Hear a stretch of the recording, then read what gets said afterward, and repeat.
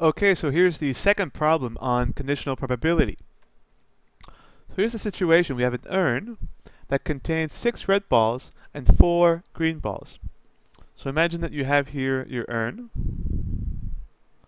and there are 6 red balls and 4 are green.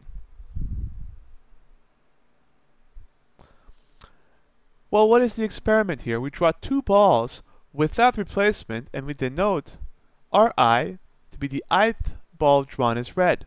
So R1 means that the first ball that we've drawn is red. R2 would mean the second ball that we've drawn was red. And we stop at 2 because we only draw 2 balls. Gi is the same thing. If you write G1, that means the first ball that you've drawn is green. G2 means the second ball is green. So we pick ball 1, then ball 2. So let's start. We're looking at A first. So we're asking P of R1. So what is the probability of selecting a red ball on the first pick? Well, there are 10 balls in total.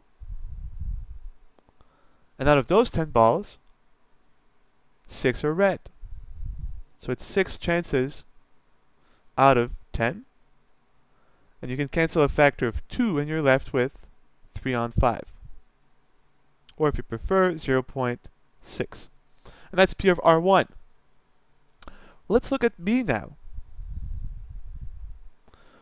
B, we're seeing P of R2 given R1.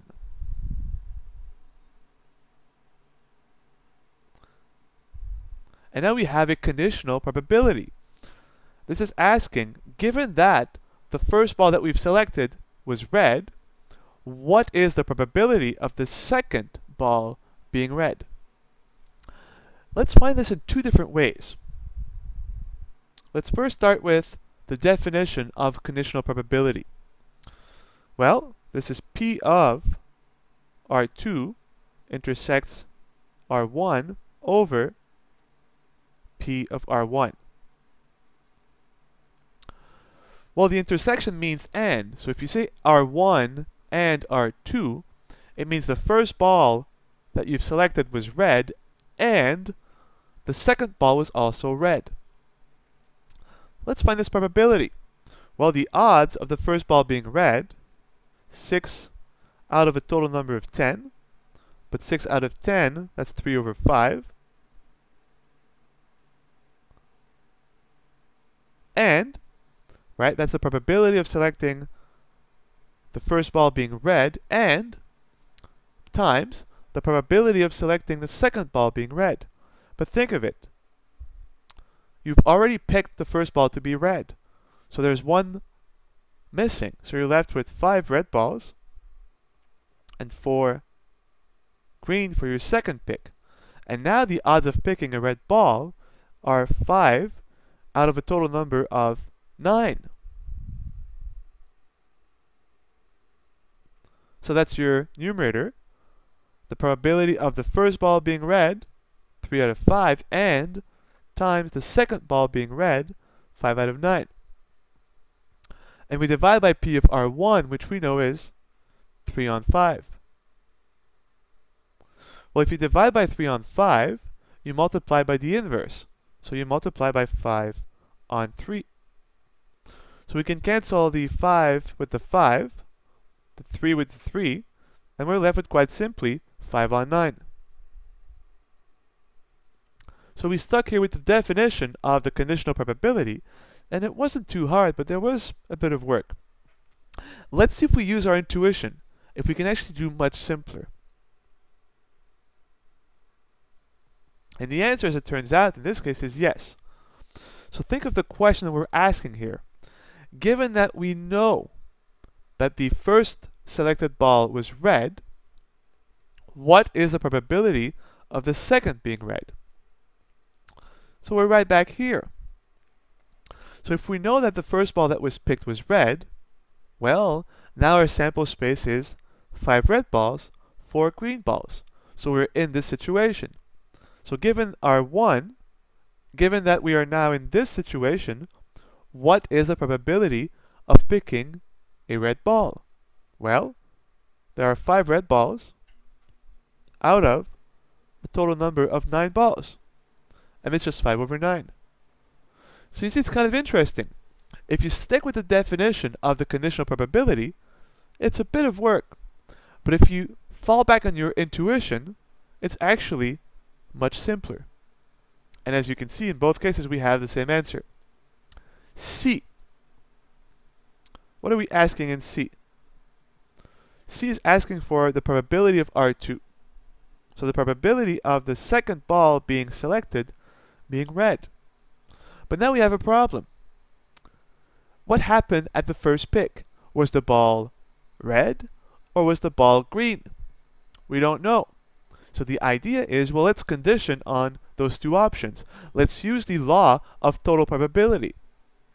Because the only two possibilities for the first pick is the ball was either red or the ball was either green. So let's condition first on the option of the first ball being red. So on R1 times P of R1.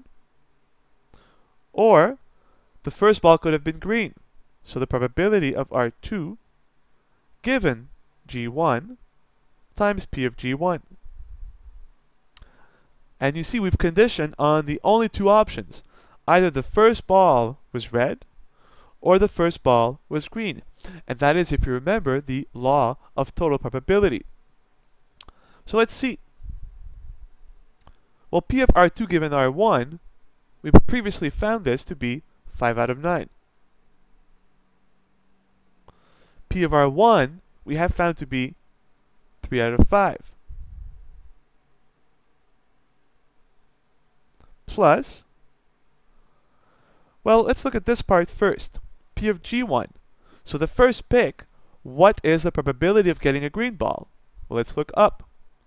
Initially we have 6 red, 4 green, and we're asking what's the probability of getting a green ball. So we have 4 possibilities out of a total number of 10. So it's 4 out of 10. Whoops. 4 out of 10. For P of G1. The only question left is, given that the first ball that was selected was green, what is the probability of the second being red? Well, let's look up. We are told now that the first ball we picked was green. So that means that we are left with 6 red as before. But the first ball that we picked was green, so we're left now with only 3 green balls.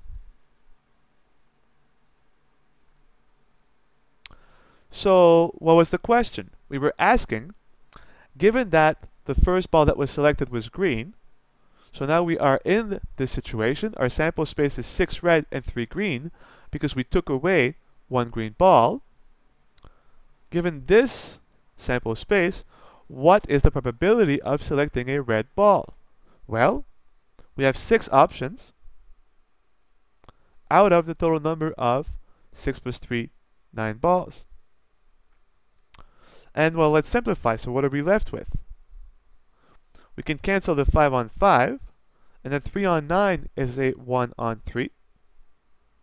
Plus, well, here we can cancel with the 6 and the 9, a factor of 3. That leaves us with a 2 and a 3 on the bottom.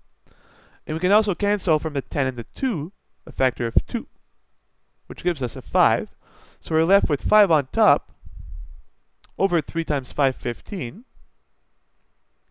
Put everything here over 15, multiply by 5 on 5, and you have 5 over 15, plus 4 over 15, which gives us 9 out of 15.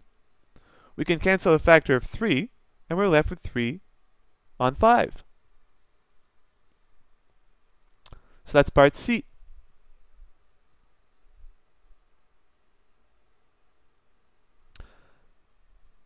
So there's one last question. Are the events R1 and R2 independent? Well, we already know the answer to that if we look at part A and B. Let's just rewrite the two results. P of R1 was 3 out of 5. So this is D.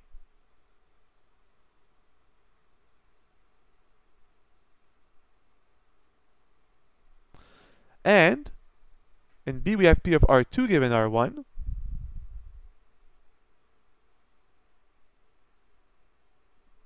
And that was equal to 5 on 9.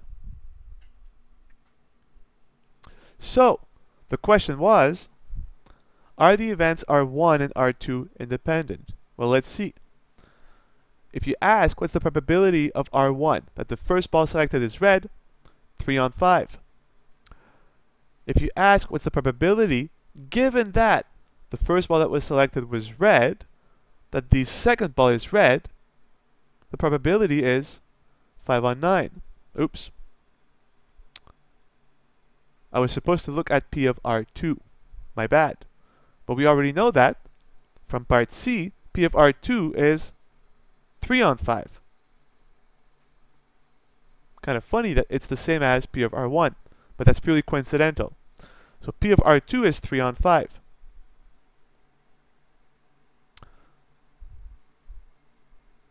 Sorry about that.